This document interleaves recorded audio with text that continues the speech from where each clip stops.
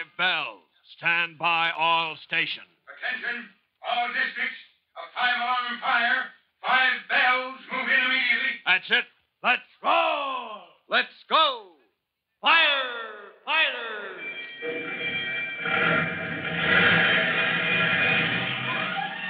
Presenting Firefighters, the true-to-life story of our unsung heroes who stand ready to ride by day or night against our most murderous enemy, the demon of fire.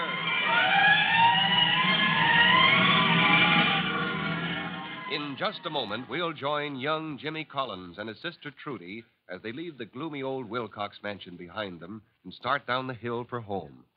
They wouldn't have gone there in the first place if Jimmy hadn't been anxious to get a donation for the antique sale the junior firefighters are putting on.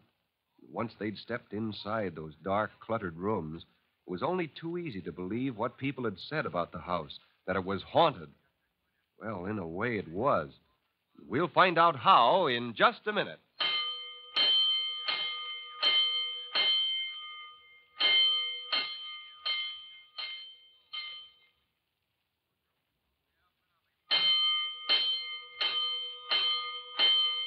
Let's go, firefighters. Let's join our two young friends, Trudy and Jimmy Collins, as they hurry away from the old mansion that had made them feel so nervous. You couldn't blame them. It had been kind of scary when old Mrs. Wilcox called them up to the attic. But even if she was a bit peculiar, Mrs. Wilcox had proved willing to help the junior firefighters' antique sale, and Jimmy was sure the rare cup and saucer she'd given them, as well as the ancient snuff box, would bring in a lot of money. In fact, that's what he was thinking about when Trudy suddenly said, Jimmy, didn't you hear that?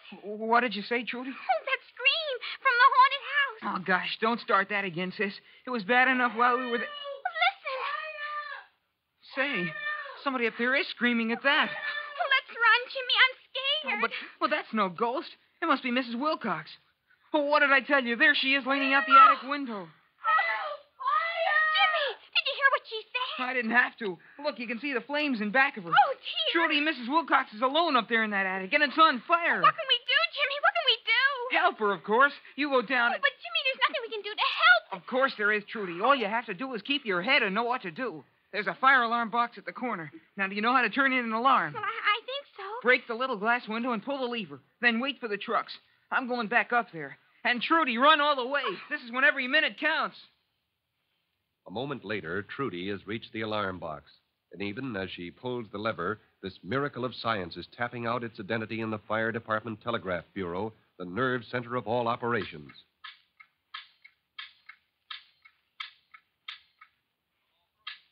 Chief Cody immediately stops talking to the dispatcher, for he knows a moment of quick and decisive action is ahead.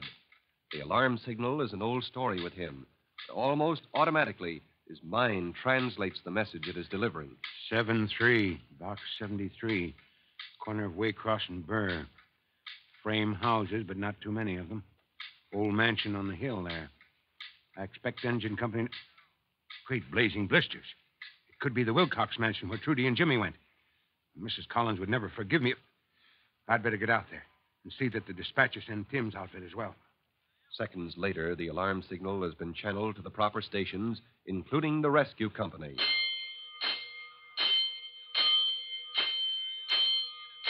Almost as if by magic, Tim and his buddies appear through the circular opening in the ceiling, hurtling down the brass pipe. And almost as their feet strike the deep rubber pads on the floor, they're dashing to their positions on the truck. The driver is already there. Tim is thinking, I don't like this. Good grief, maybe Mom was right to be worried about the kids. This alarm comes from right near where they are. Well, I've got a personal interest in this. All right, let's go, boys. Let's roll!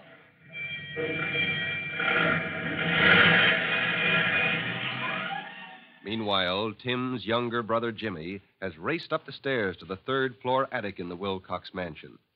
It takes only a glance to see that the closet in which Mrs. Wilcox has stored all those queer, old-fashioned clothes is blazing dangerously. Oh, gosh. That's going to start spreading quick. To the wall and then the ceiling. Are you all right, Mrs. Wilcox? Yes, help me move this trunk away. All right.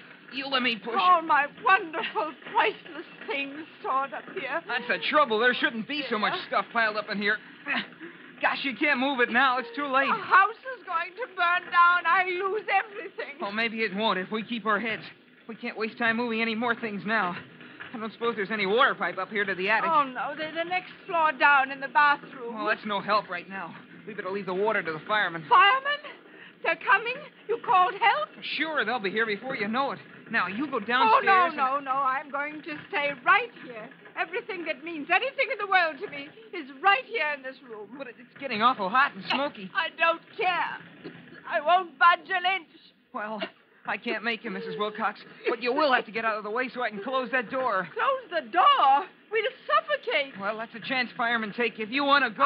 No. And don't you give me orders, young man. Look, there's a downdraft from that stairway going downstairs. It's pulling smoke and fumes and hot air this way. I can see that for myself. But it'll spread the fire downwards. And if you want to save your house, you'll get out of my way, Mrs. Wilcox. Well, if you really know what you're doing... I don't know everything, but gosh, I'm a junior firefighter, and you have to know some things to belong. Good heavens, what do you think you're doing now? I'm going to take this pole and break that skylight window. Now, you stand to one side like I'm doing. Oh! There.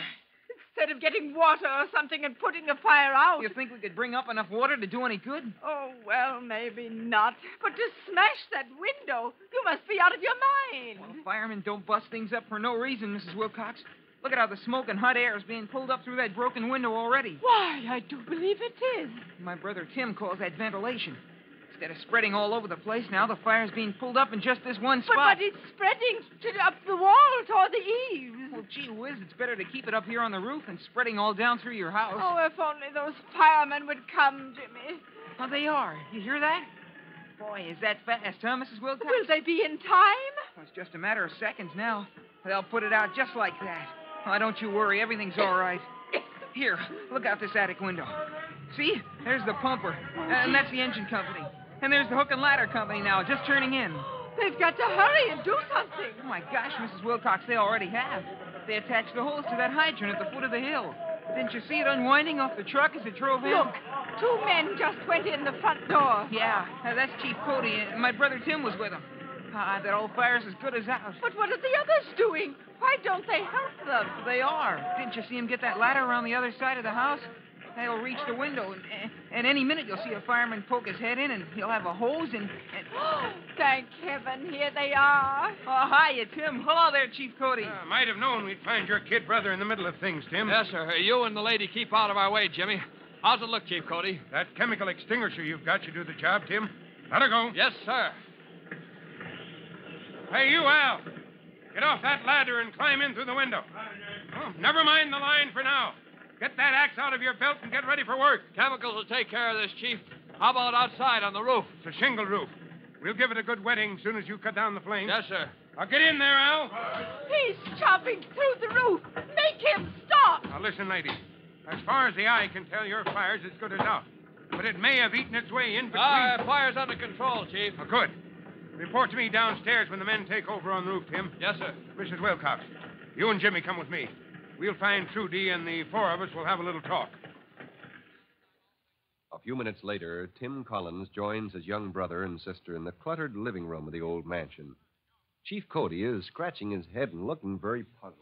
Oh, look, Mrs. Wilcox, fires don't start all by themselves. At least, well, how about it, Tim? Any chance of spontaneous combustion up there? No possibility, Chief. No oily rags or anything like that up there. Well, if so, that's about all that's missing.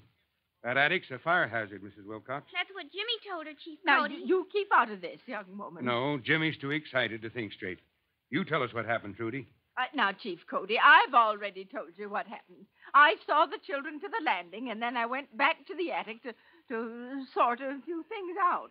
You say you'd left that lamp there by the closet? Yes, but not close enough to catch anything on fire. I'm very careful. But you must have done something careless. I repeat, sir, I did absolutely nothing. I hadn't been back in the attic 30 seconds. I wasn't anywhere near the closet. But suddenly I heard a peculiar noise, and I turned around to find it ablaze. I'm sorry, but fires don't just happen out of nowhere. Carelessness, accidents, sometimes set deliberately. Of course. That's it. The fire was started before I returned to the attic. I just didn't see it till it blazed. What do you mean? They came here begging for something for their sale. Talking of fire, too, I might add. Why, that Boy can't think of anything else. What are you getting at? That closet. It was set on fire. There's no other way. Somehow, just before they left, those children set my house on fire. Chief Cody and rookie fireman Tim Collins look at each other in stunned surprise. Old Mrs. Wilcox is in dead earnest, and a serious charge like this must be quickly disproved. But how? That's the question. To learn what happens next, be sure to listen to our next True to Life episode of The Firefighters. In just a moment, Chief Bob Cody will be back to speak to each one of you boys and girls about an important subject. But first, another message of importance to all of you. Now, Chief Bob Cody with the special notice for the Firefighters Brigade. Chief Cody. This is Chief Cody back again, boys and girls. You recall a short time ago when I mentioned the first place a fire inspector would go if he came to your house? That's right, the cellar. Well, the second place would be your attic. And see to it that inflammable liquids, turpentine, paints, things like that, are never stored in your attic. That's all for now. Until next time, this is Chief Cody saying so long. Fire Chief Cody and the young rookie fireman Tim Collins will be back on this same station the next time you hear... That's it. Let's roll!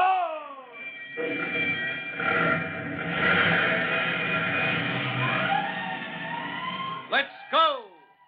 Firefighters!